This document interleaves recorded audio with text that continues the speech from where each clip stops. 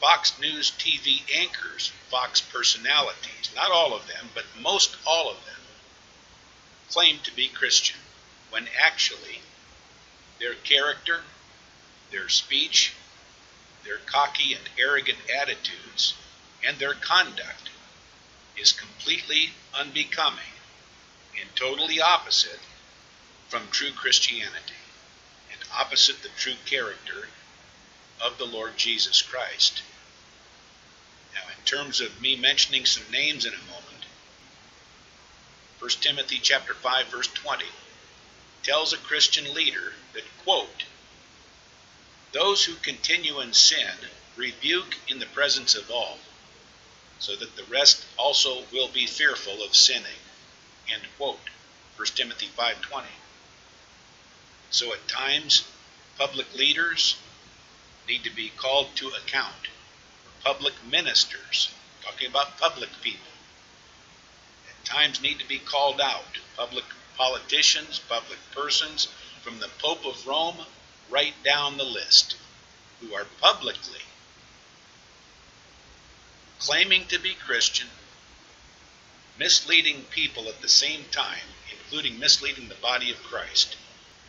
And I take no pleasure in mentioning Sean Hannity and Judge Jeanine, but when you have this kind of public display of off-the-charts, cocky attitudes, and with vulgar language and constant curse words, and with Hannity, for example, boastfully talking about drinking alcohol or beer with his friends, and at the same time boldly proclaiming to be a Christian, as both Hannity and Judge Jeanine also do, and they do it publicly, then it's time for me to speak out sometime, since this is a massive mockery of true Christianity, and this kind of character, speech, attitude, and conduct fails altogether true Christ-likeness.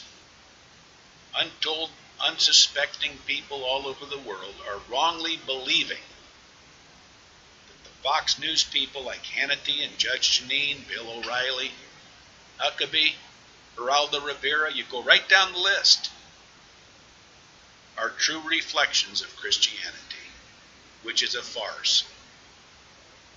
No matter how many times Sean Hannity claims to be, quote, a good Christian, end quote. That's not true Christianity. No possible way.